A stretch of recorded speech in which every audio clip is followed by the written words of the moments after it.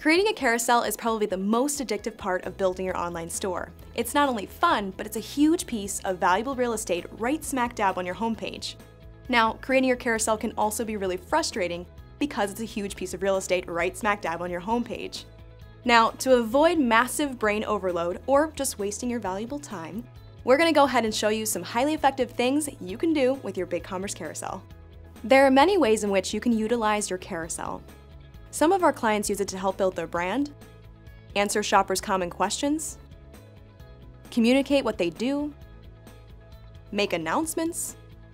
The list goes on and on. Although there's no one-size-fits-all scenario, you want to make sure to have a goal for your carousel.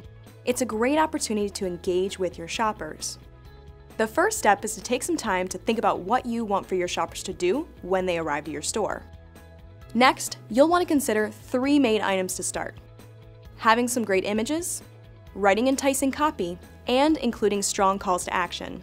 If you're not already aware, a call to action, or CTA, could be something like shop now for your most popular product.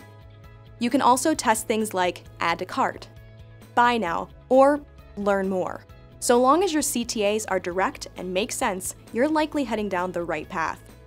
Again, you want to have a goal and then tell shoppers exactly what to do, so they do it. Let's jump into the control panel to get started with the Bigcommerce carousel. In your control panel, select Settings, Design, and then Carousel and Social Media. Depending on which design theme you've chosen for your carousel, the sizing will vary. For instance, take a look at the Clarity versus Cookies and Cream design themes. It's quite clear the sizing of these carousels are different. This means that you need to pay close attention to the size of your images to avoid distortion. In order to find the exact sizing you need for your theme's carousel, you can look right here on the blank carousel image. Now, I know you're wondering, how the heck do I make my images the right size before adding them to my control panel? Well, there are tons of photo editing tools out there like Photoshop and Illustrator, but you're likely going to have to pay for them. If you're on a budget, you can check out free online tools like gimp.org, getpaint.net, and pixlr.com. All of these work well, but pixlr.com is particularly easy to handle in our opinion. Actually, we love it so much that we've baked it right into your Bigcommerce store. Simply go to Content and select Image Manager to upload images to your store and then edit them via pixlr.com right here from your control panel. However, if you want to get nuts, go ahead to pixlr.com for even more tools and functionality. Once at pixlr.com, click the arrows at the bottom of the page and you'll see Pixlr Editor and Pixlr Express. Go ahead and choose Pixlr Editor to get started. Simply upload the image that you'd like to use from your computer. Very often your photo will be a different aspect ratio than your carousel. We need to try and match our image to our store's preferred carousel size.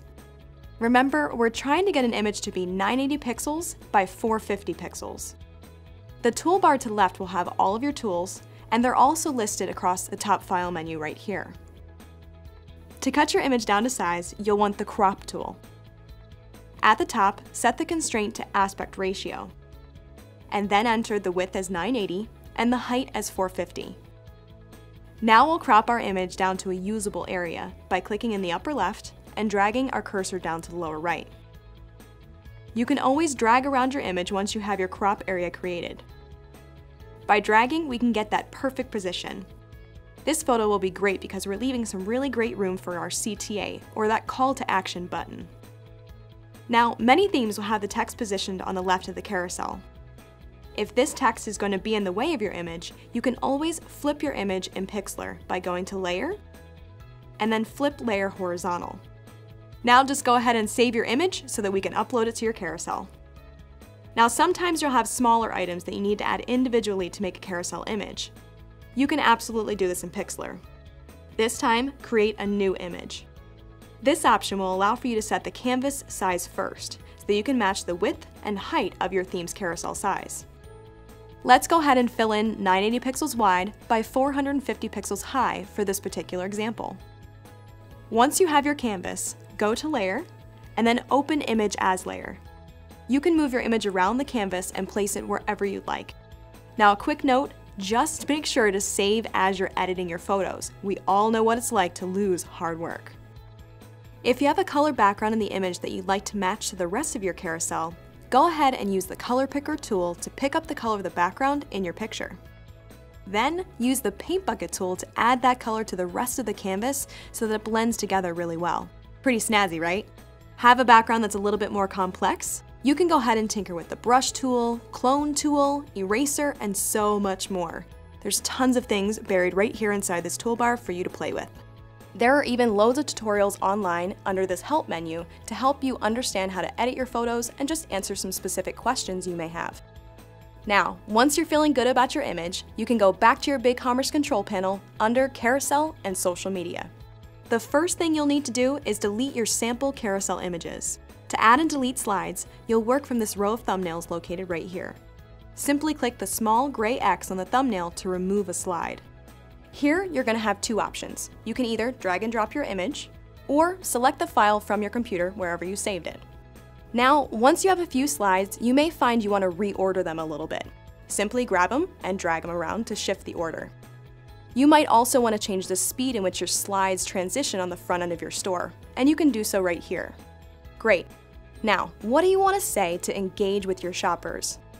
Go ahead and use the heading, text, and button text fields to work on your carousel's copy. Please do not forget to add a link for the call to action button. There is nothing worse in a shopper's experience than clicking on something and nothing happens. Alright, so once you have things just the way you'd like, go ahead and press save, and then refresh your storefront so you can view all of your tweaks and adjustments. Excellent, that should help kickstart your carousel. Now, while you're working on launching your business, try not to get too hung up on this aspect as you really want to make sure you're open and ready to take orders. You can always come back and tweak your design as you see fit.